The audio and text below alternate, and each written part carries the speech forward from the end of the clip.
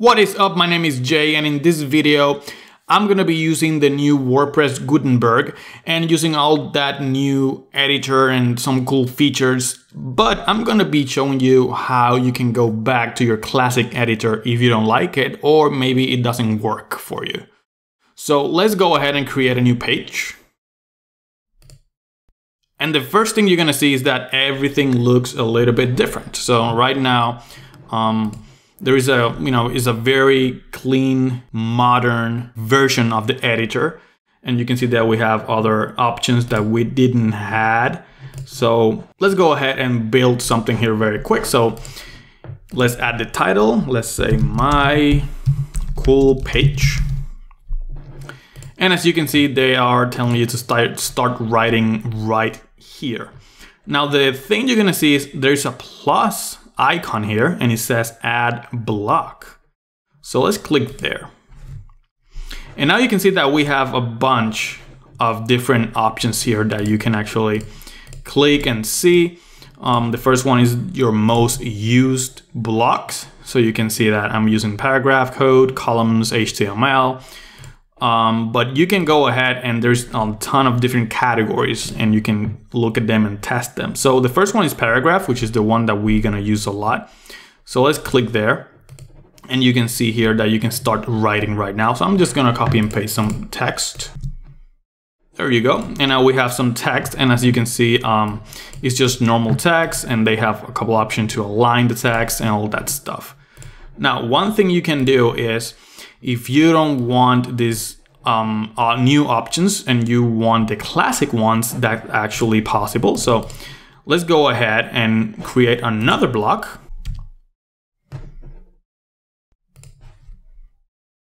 And let's look for that classic option that I saw.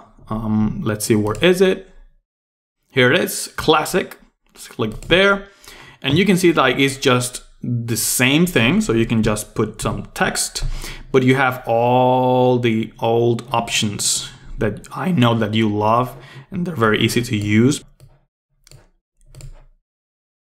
So that's there, and then we can keep adding more blocks. So this is now every single thing that you do are blocks, and you can actually go ahead and move them in a different position like this. You can see there's a blue line, so you can just drag and drop, and there you go.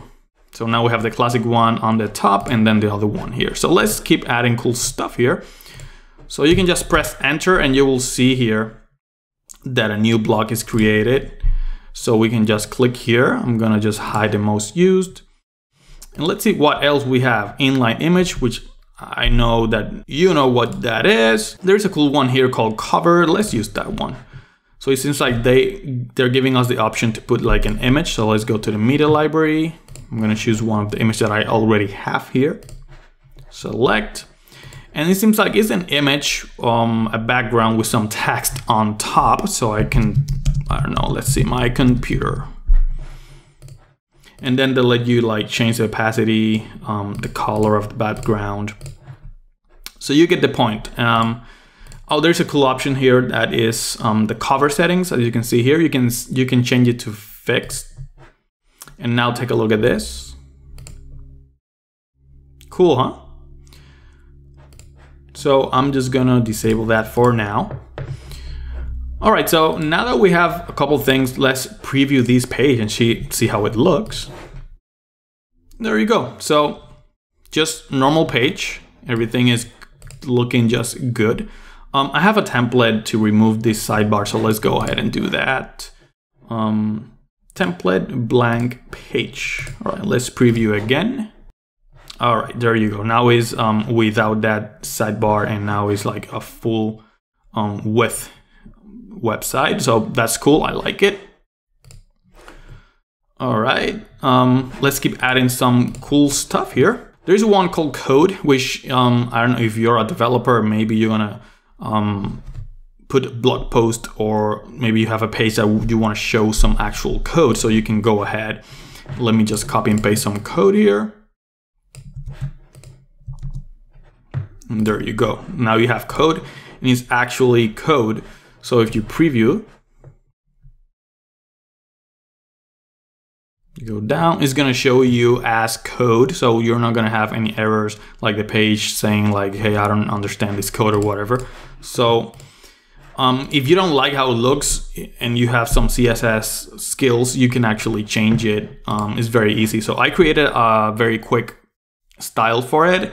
And if you go here to the block settings, there's an advanced one and you can add CSS class. Okay, so I created a CSS class called dark-code.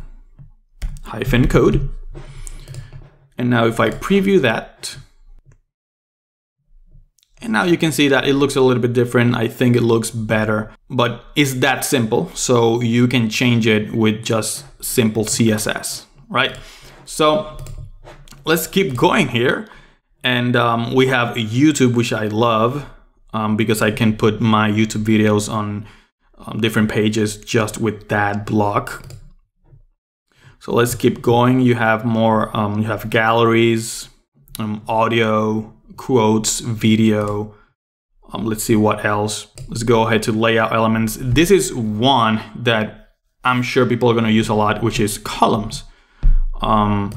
Now you can have, let me copy and paste some text again. So right now we have 2 columns. But then if you go here to the block settings, you have more options. And make sure you click the actual block. And you can see here the columns.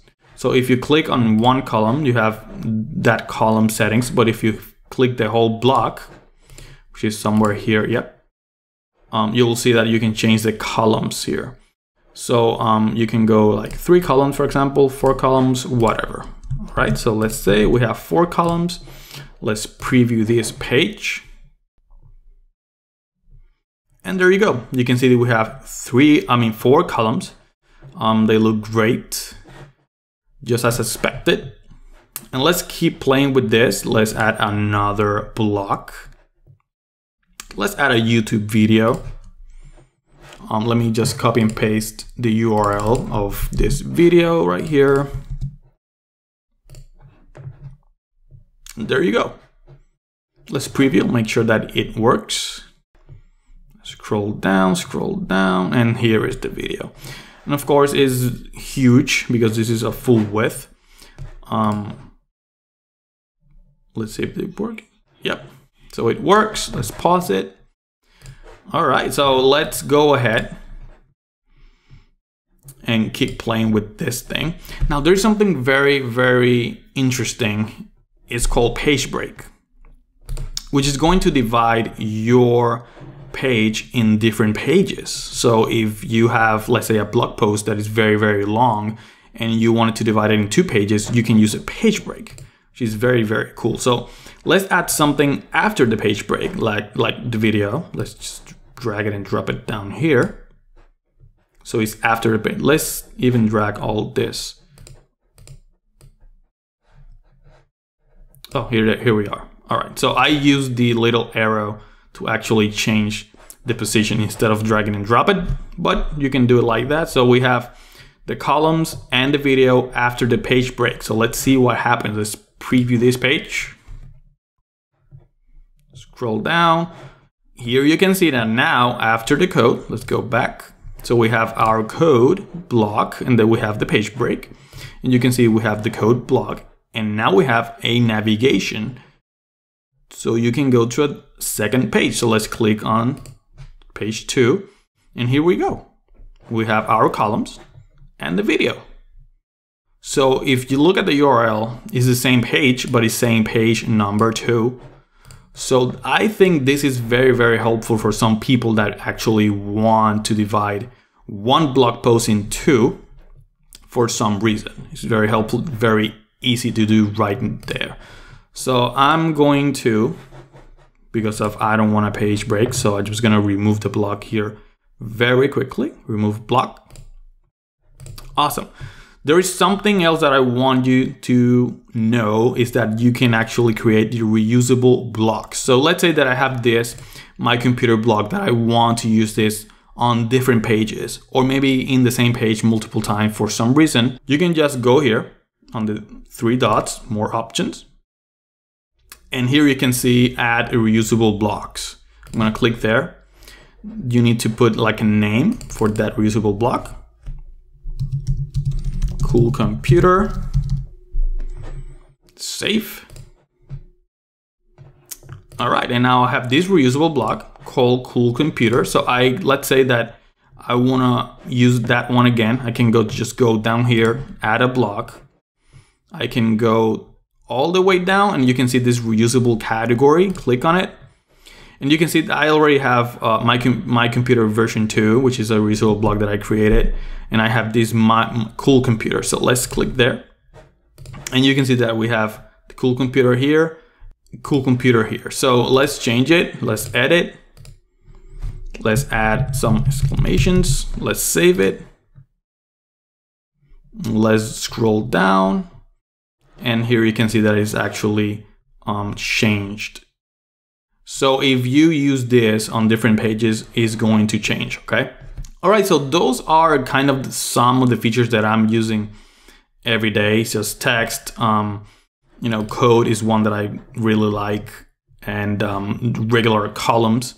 So let's see, there is something, I was playing with columns and videos, and something weird happened. So I'm just gonna show you real quick, just in case you're gonna do it. So I'm just gonna add here a video, for example.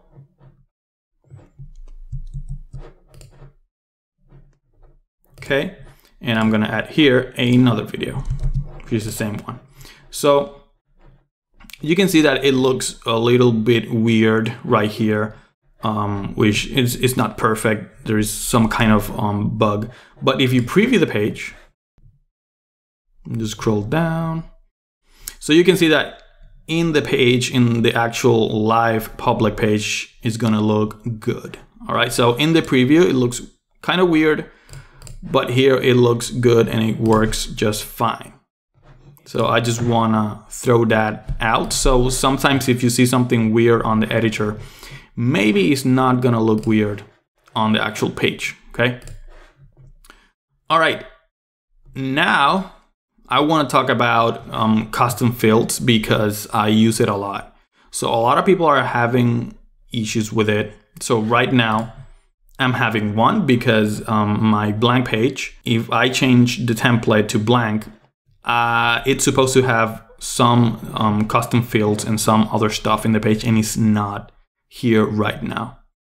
So what you can do is, if it's not working for you, you can actually go ahead and go to plugins,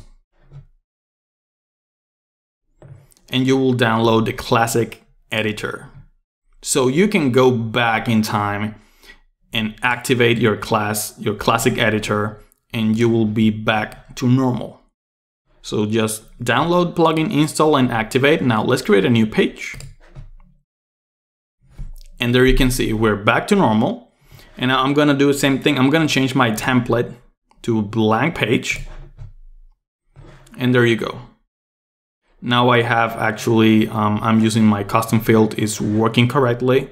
It's right here. Now let's deactivate again the plugin.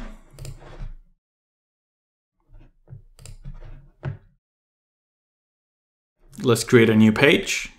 Let's try to do exactly the same thing. This is the new editor. I'm gonna change the template to blank. Nothing happened, but what I'm gonna do, I'm just going to save a draft, this page. I'm gonna reload the page. And now I can see that it's actually working just as expected, the custom field, but it was not working out of the box how it's supposed to be. So it's confusing. Some people are very frustrated. But if you're having a ton of problems, you can just go ahead and install the classic editor plugin and you're good to go. Okay, let me test it, and I want to make sure it works. Text and image, testing, custom fields. Let's choose an image. This one. Let's preview the page. And here you go. So it's working as expected. This is what's supposed to happen when I choose text and image. And this is created by custom field. So it's working, and the new editor is still here. So if I go ahead and let's paste some text here.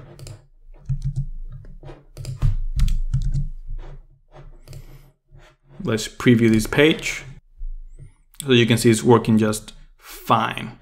All right. There are a lot of other cool blocks that I wanted to keep going and showing you, like the custom HTML, for example. It's very simple. It's just like you can just write HTML right here, like this.